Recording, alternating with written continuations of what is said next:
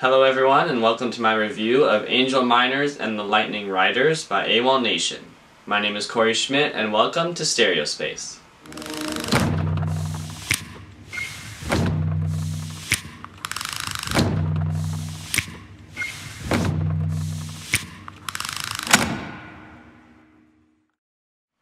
Alright, we are back with another album review, and this time we're doing the latest album from multi-instrumentalist and songwriter Aaron Bruno, who is the mastermind of the band AWOLNATION.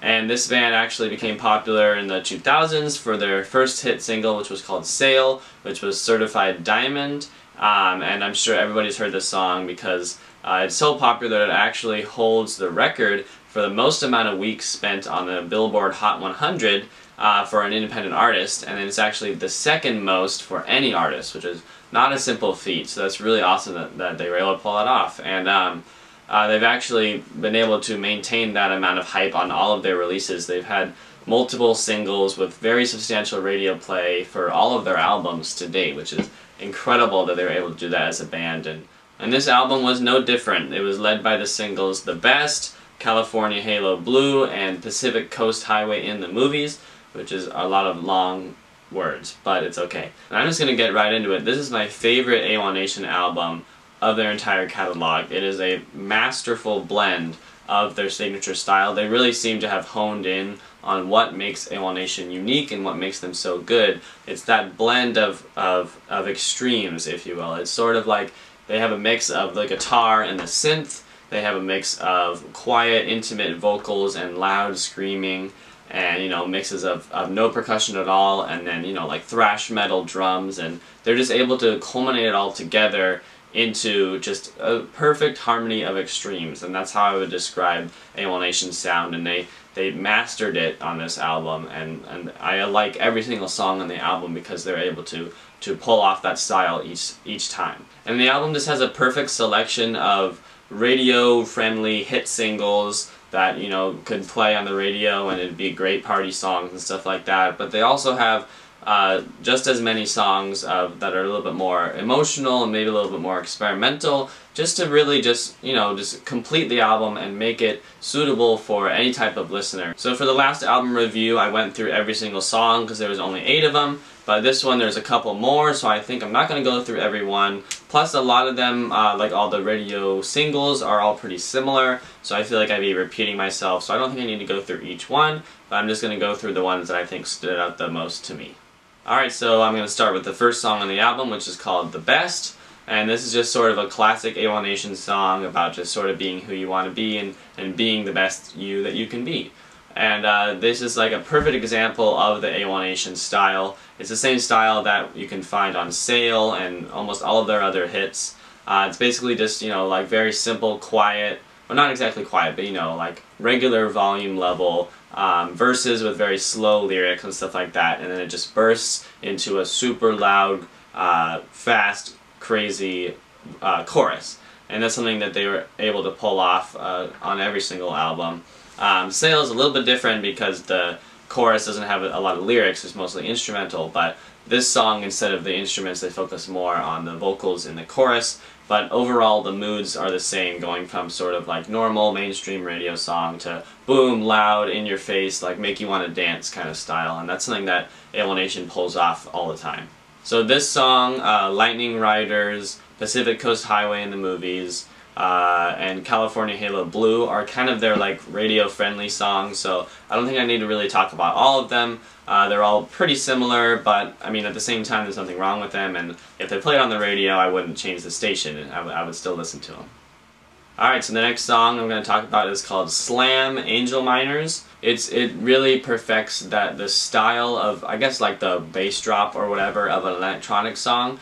And that style is one of my favorites because it's very, very simple, which means it's hard to pull off, but it's basically just, they build it up, and then just someone says like a word or a short phrase or something, and then it just cuts into no like crash cymbals or anything like that. It just goes to like a really simple electronic riff with like some bass layering in the background, and then just like a really simple drum beat.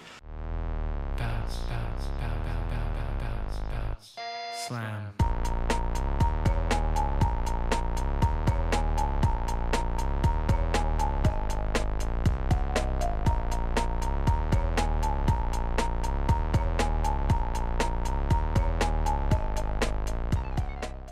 it just really like makes you pay attention because it builds up for so long and you expect like this crazy mashup of all these different sounds, but it's only about 3 sounds just kind of working together in a perfect harmony, and it's really, really cool because it really catches your attention. And that's something that I really like when songs do that, because not a lot of songs do that. Most of them are really big, you know, bass drops, but when it's something very simple like that, I think it's really cool that bands are able to pull it off, and it definitely catches your ear and makes you notice it. And they don't just go back and forth from building to the simple riff in the whole song. They actually sort of build on it as the song goes on, making it so the song actually goes somewhere, which is cool. So, you know, like the second and the third time that they have that simple riff, they add, you know, like background vocals and some like synths in the background and orchestral parts as well, and it just adds to the song and makes it not boring, and it actually makes you excited to get through the whole song, you know, because it's actually like, oh, this is different than the beginning of the song, which is really exciting. And it shows that Aaron Bruno is creative enough to be able to take something that works and build off of that, and not just stick with it for 3 minutes and 30 seconds or however long the song is. But I'm really glad that he was able to build off of it and make it even better than just the bass line stuff. Bass line as in the basic thing, not as in bass guitar. Alright, so I'm skipping ahead a little bit now, but the next song I want to talk about is Radical. And this song is a really, really cool way to just sort of kickstart things, because the last 2 songs before, that I'm not going to talk about, but whatever, are a little bit slower, and this is a great way to just sort of kick back into it. And just the song on its own is really, really cool.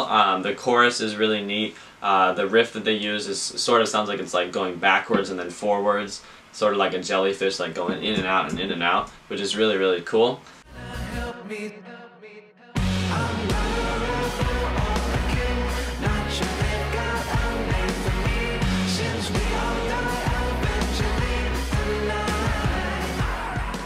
And it's something that really catches your attention as well. And then they actually, right after the chorus, have a moment of the post-chorus, which is just drums and vocals, and it just sort of makes you notice when they're not there, and it makes you actually look out for them in the next chorus. So that's just another instance of, I think, Bruno being very, very smart when he's assembling his songs, and the way that he's able to accent certain things or accentuate certain things and make certain things more clear, and then take things away to make you notice them the next time and stuff like that. And it's really, really cool, and it makes it an awesome song. Alright, the next one is Battered Black and Blue, and then in parentheses, Hole in My Heart. This one is also really awesome. It's one of my favorites right now. Like if I had to choose a song right now that I would listen to off this album over and over again, it would be this one, because it's another example of the perfect mix of really heavy, angry moments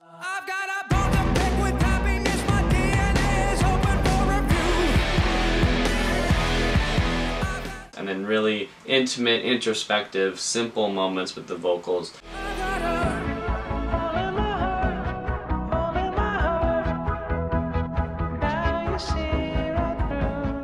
And just going back and forth and back and forth, and it's really, really cool. I sort of have like an image in my head for this song as well, of someone that's sort of like introverted and reserved, who just sort of like goes off and can't take it anymore and just starts screaming, and just got like the heavy synths in the background, and then it cuts to like the quiet introspective moment, and then he's sort of like going back to their reserved quiet place, just saying like, you know, like, I'm going back to where I was, sorry about that, like, I don't know what happened, sorry about that outburst. And then they just jump back into it and does it again. And it's just really cool to sort of like have that narrative in your head of someone who's just like, is trying to be quiet, but is just like so fed up with everything that they just like can't take it anymore, and they just, you know, attack, if that makes sense. And that's something that's really cool. And that sort of seems like that's sort of the image of this album as well, where they're just sort of someone who seems like they're generally not a super loud, crazy person that just sort of gets fed up with their world and just has to speak up against it, basically. And this is a song that is like that, and it seems like that seems to be the case on the whole album as well.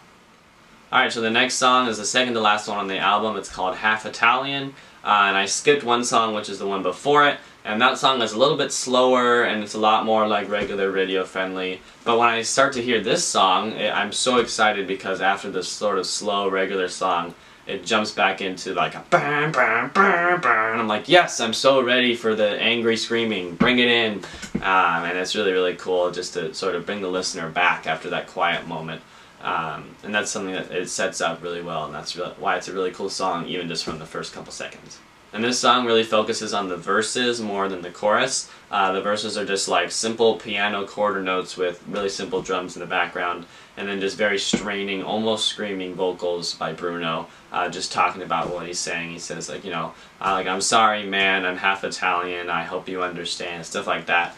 And it's really cool. It's almost like him saying like, sorry that I've been acting out so much, but I hope you understand this is how I am, stuff like that, which is really cool. And there's not a lot going on in the song, but that kind of thing I think is really, really neat. Alright, so we've made it to the last song, which is called I'm a Wreck, and this is basically the way that AWOLNATION seems to enjoy ending their albums. It's basically the same for the last album, and the last song on that album was called Stop That Train, and it was basically the same thing where it starts with like a very simple, again, the same like style. There seems to be like two styles for AWOLNATION, either like the simple, radio-friendly, sometimes intimate vocals, and then like the super angry, heavy, hard rock with the screaming. Like A and B, basically. So it starts with style A, where it's just a little bit quieter and more like radio-friendly, that kind of thing. And it just sort of has a moment where it stops, and then it just jumps into the angry style B sort of stuff.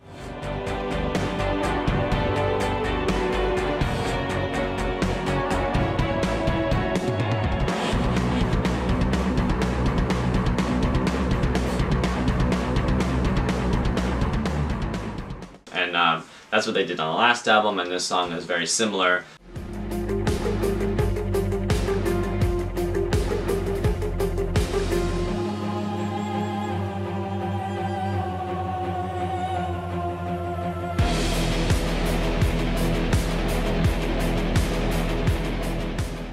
And both albums are ending with this type of song. And in the chorus he says, run, run, I'm a reckless wrecking ball. Oh my, what the heck. Don't worry, it's nothing personal. Sometimes I'm a wreck.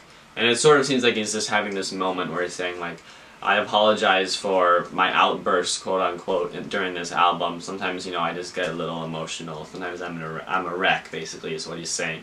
And I think that's really cool. It's sort of like, as a listener, you sort of feel connected to the singer a little bit more because of that. And it's like, it's a very unique thing too. Like, I can't think of any album where it's like, oh yeah, sorry I did some hard rock there, I guess I'm just a wreck sometimes. So that's kind of cool that he did that. And it's a cool way to end the album as well. But then the song actually isn't over yet, and it jumps into like the super heavy stuff, like the style B thing I was talking about. And it sort of feels like Bruno is telling us, like, don't worry, even though I'm apologizing just because I have to as a radio artist, I still love doing the hard rock stuff, and I'm not going to stop doing that. So all you fans of hard rock, don't worry, I'm going to keep doing that. And again, I have no idea if that was his intentions, but that's just what I got from it, and overall it's a perfect way to end the album. Alright, so that is the entire album, and it's just a really, really good album. He's really mastered like his classic style as well.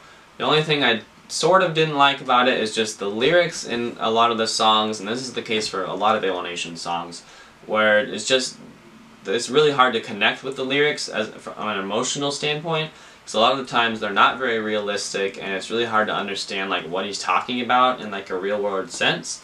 Like for example, in one of the songs, I think it's from Lightning Riders, he says, I'm just gonna board up these bridges, now I'm glow in the dark. And it's like, that's really cool, but like, what are you saying? Like, what does that mean? And there's no way for me to really like relate that to my life, because I've never been glow in the dark, and I haven't boarded up any bridges. And like, I know how metaphors work, and I know that he's not literally saying that, but like, just as a listener, it's hard to be like, oh dude, that's really cool, I can totally relate that to something that happened in my life.